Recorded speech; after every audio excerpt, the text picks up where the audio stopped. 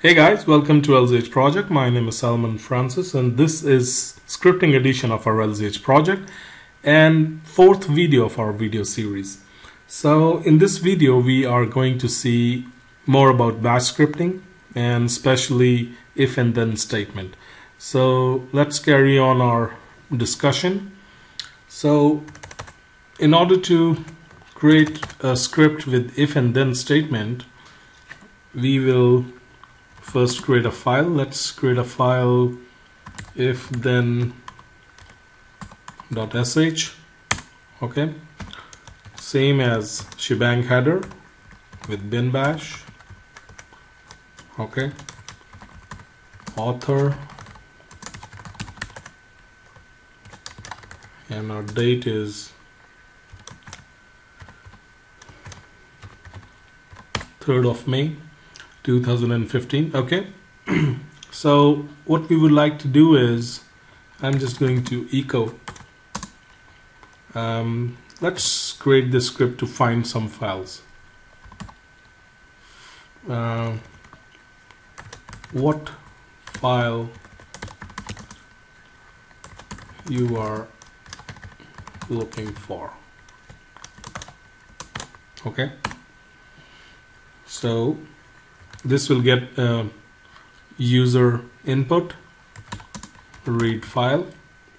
It's going to store that input in the variable called file. Okay, and then let's apply the condition if exists. So in order to, if you remember from my previous video, I told you that -e is to check if file exists and -d is for if directory exists. So if file exists, file, then first you need to give like if condition, and then you need to give then what it should do if the file exists. Echo the file you looking for exists. Else, what if the file doesn't exist? The file doesn't exist. Okay, so what it's going to do is, and then we end it with phi or phi. So the main thing is it's going to echo, like ask the user what you're looking for or what file you're looking for, and then it's going to store that input by the user in the form of this variable called file. Then it's going to check, the script is going to check if the file exists. This file is the same like the user requested for, and if the file exists, then it's going to echo the files you are looking for exists. And else, what if the file doesn't exist? It's going to echo the file doesn't exist. Okay, let's try to run the script. What was the name of the file? If then. Okay, so chmod +x if then, and let's check what files we have. Okay, we have user.txt and cell.txt. So let's start if then. Okay, what file you're looking for? I'm looking for user.txt, and the file you're looking for exists. Okay, perfect. Okay, what if I try to let's say Linux 0 to hero doesn't exist. Okay, Linux 0 to hero dot, the file doesn't exist. So perfect. So that's how this if and then statement works. Okay, let's try to create one more if then script with numbers. Let's call it numbers.sh. Okay, same thing, bin bash. I don't have these scripts ready made over here on my like diary or on my register, so I'm just doing it in the very same moment. So if some mistakes happen, so I really apologize for that. Anyway, so let's start with this same, like if, or let's declare two variables. Okay, number 1 and number 2. Okay, if bracket variable num1 is less than num2 space, then echo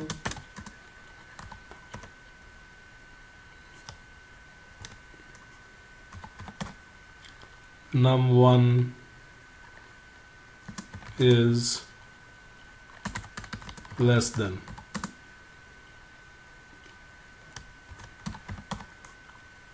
num2,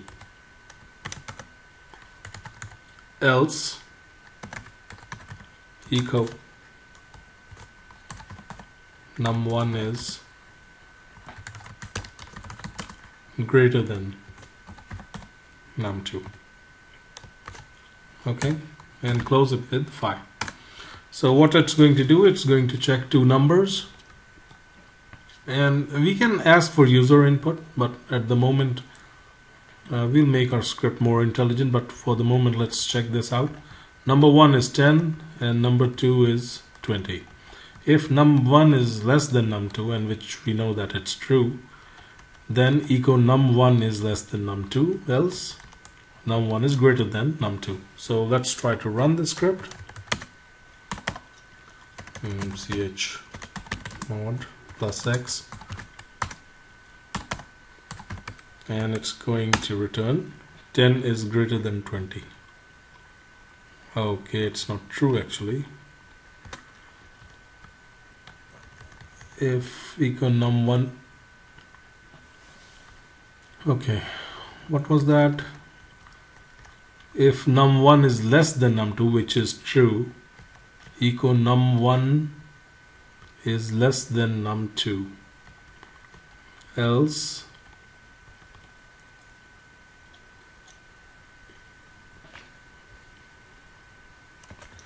okay, so let's check. Yeah, here's the error. We didn't mention this $sign, so because it's a variable. So let's check now. 10 is less than 20. Perfect. Okay, so let's change these values. Let's call this 100. Let's check what will happen now. 100 is greater than 20. So that's how it works with the if-then statement. Let's make our script more intelligent, and this time we will use our user input. Okay, echo enter number 1, okay, or first number,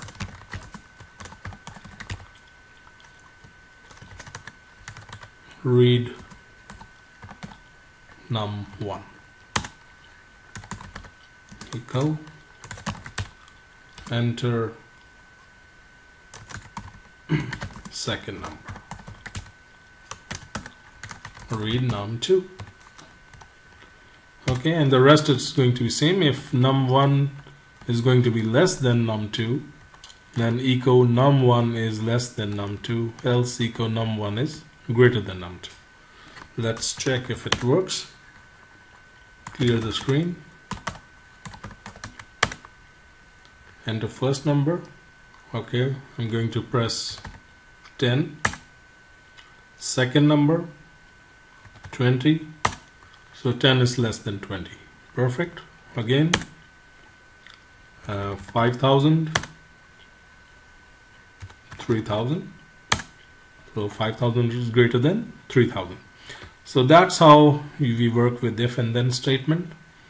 And okay, so yesterday, if you remember, we were talking about files, how we created multiple files. The same way we can create multiple directories, and we can do that with mkdir and same curly braces. And let's first need to call dir 1 2 3. Okay, enter. So there we have it, dir, dir1 and dir3. Okay, the same way we can remove them with, okay, and they're gone. So yesterday I was also talking about backticks, and basically backticks are command substitutions, and let me show you how they basically work, and the alternate method of, instead of using backtick, what we can use. So let's say we have a variable, let's call it ABC, and ABC is equals to, let's call it backtick of ls-ltr of directory opt, and that's it. So what it's going to do is I'm going to store this value of ls-ltr /opt in the variable called ABC. Okay. So now if I echo ABC variable, it's going to give me the output, but not in a clear manner. Okay. So, but how I can get output in a proper manner? If I add commas. So there we have it. So the command was substituted, ls-ltr, like full command. We can enter into backticks and we can make it equal to a variable. Okay, so instead of backtick, there is another method you can use for command substitution, and that is by using brackets. So let's say xyz this time is equals to $sign and the brackets, and in these brackets I'm going to write ls-ltr opt. Okay, and press enter. So this is going to bring the same results. Let's say echo xyz. Okay, there we have it. So this is known as command substitution. Okay. Okay, so two more commands before I end this fourth part. One is sequence and the other is sort. And because these two commands are going to come handy tomorrow when I'm going to teach you for loop and the functions, so that's why let's finish these commands today. And what sequence is going to do is it's going to print from 1 to 100 numbers. You give it the first point and second point, and it's going to print those numbers. Okay, so the next command is sort, and sorting, as it's the name suggests, that it sorts. So let's check what kind of files we have, and let's sort these files. In order to sort out these files, we'll use ls-a and sort, and there you have it. You can just pipe it to less also, and we have these in alphabetical orders. Okay, in order to reverse this thing, you'll use sort-r and it will reverse the thing. So that was part 4 of our bash scripting, and I hope you guys have enjoyed it. Please do subscribe to my YouTube channel if you have any comments, so you can always post them in my YouTube channel. Please like us on Facebook, and thank you for watching.